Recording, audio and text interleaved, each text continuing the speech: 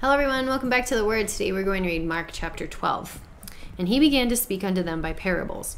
A certain man planted a vineyard, and set a hedge about it, and digged a place for the wine fat, and built a tower, and let it out to husbandmen, and went into a far country.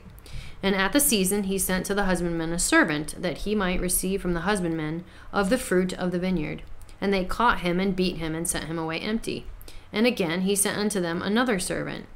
And at him they cast stones, and wounded him in the head, and sent him away shamefully handled.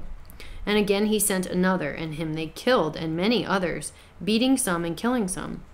Having yet therefore one son, his well-beloved, he sent him also last unto them, saying, They will reverence my son. But those husbandmen said among themselves, This is the heir.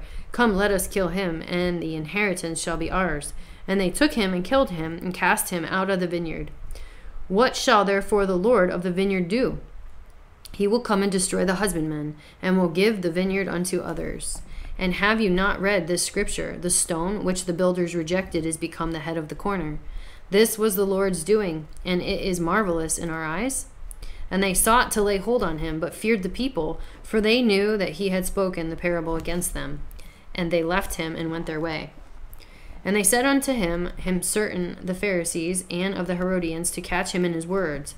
And when they were come, they said to him, Master, we know that thou art true, and carest for no man. For thou regards not the person of men, but teaches the way of God in truth. Is it lawful to give tribute to Caesar or not? Shall we give or shall we not give? But he, knowing their hypocrisy, said unto them, Why temptest me? Bring me a penny, that I may see it. They brought it, and he said to them, Whose is this image and superscription? And they said unto him, Caesar's. And Jesus answering, saying unto them, Render to Caesar the things that are Caesar's, and to God the things that are God's. And they marveled at him. Then come unto him the Sadducees, which say there is no resurrection. And they asked him, saying, Master, Moses wrote unto us, if a man's brother die and leave his wife behind him, and leave no children, that his brother should take his wife and raise up seed unto his brother. Now there were 7 brethren, and the first took a wife, and dying left no seed. And the second took her and died, neither left any seed, and the third likewise. And the 7 had her, and left no seed. Last of all the woman died also. In the resurrection, therefore, when they shall rise, whose wife shall she be of them? For the 7 had her to wife. And Jesus answering said to them, Do you not therefore err, because you know not the Scriptures, neither the power of God? For when they shall rise from the dead, they neither marry, nor are given in marriage, but are as the angels which are in heaven.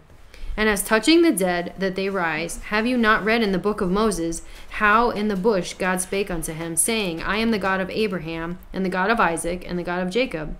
He is not the God of the dead, but the God of the living. Ye therefore do greatly err.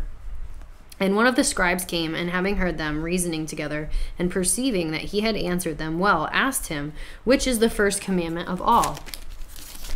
Jesus answered him, saying, The first of all commandments is, Hear, O Israel, the Lord our God is one Lord. And thou shalt love the Lord thy God with all thy heart, and with all thy soul, and with all thy mind, and with all thy strength. This is the first commandment. And the second is like, namely this, Thou shalt love thy neighbor as thyself. There is none other commandment greater than these. And the scribes said unto him, Well, Master, thou hast said the truth. For there is one God, and there is none other but he. And to love him with all the heart, and with all the understanding, and with all the soul, and with all the strength, and to love his neighbor as himself, is more than all whole burnt offerings and sacrifices. And when Jesus saw that he answered discreetly, he said unto him, Thou art not far from the kingdom of God. And no man after that did ask him any other questions. And Jesus answered and said, while he taught in the temple, How say the scribes that Christ is the son of David? For David himself said, By the Holy Ghost, the Lord said to my Lord, Sit thou on my right hand till I make thy enemies thy footstool. David therefore himself calleth him Lord, and whence is he then his son? And all the common people heard him gladly. And he said unto them, in his doctrine. Beware of the scribes, which love to go in long clothing and love salutations in the marketplaces, and the chief seats in the synagogues, and the uppermost rooms at feasts, which devour widows' houses, and for a pretense make long prayers. These shall receive greater damnation. And Jesus sat over against the treasury, and beheld how the people cast money into the treasury. And many that were rich cast in much. And there came a certain widow, and she threw in 2 mites, which make a farthing. And he called unto him his disciples, and said unto them, Verily I say unto you, that this poor widow has cast more in than all they which have cast into the treasury. For all they did cast in of their abundance, but she of her want did cast in all that she had, even all of her living. That is the end of Mark chapter 12. Come back next time for Mark chapter 13.